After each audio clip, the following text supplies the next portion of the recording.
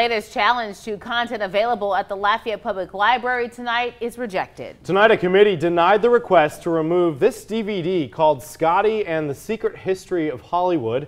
It's a documentary about a gay escort in post-World War II Hollywood.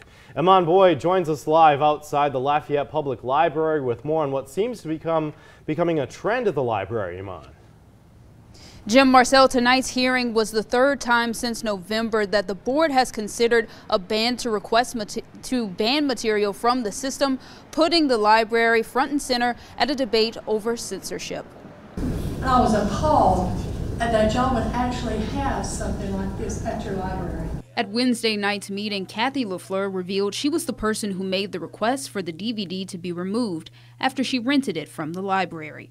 And I'm not saying anything about gays or anything like that because my daughter's gay, okay? That's fine. You know, you can read vulgarity in books, that's fine. But when you're watching something and you're seeing a clip of an actual video of this going on in a movie at a library, I just couldn't get over that. It's the latest episode in a debate over censorship at the Lafayette Public Library.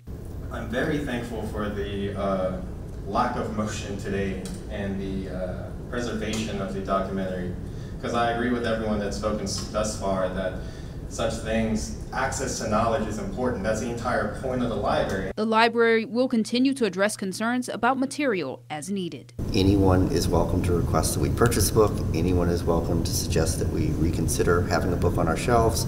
And there is a process. They go to the committee. If they don't like the committee's decision, they can appeal to the full board.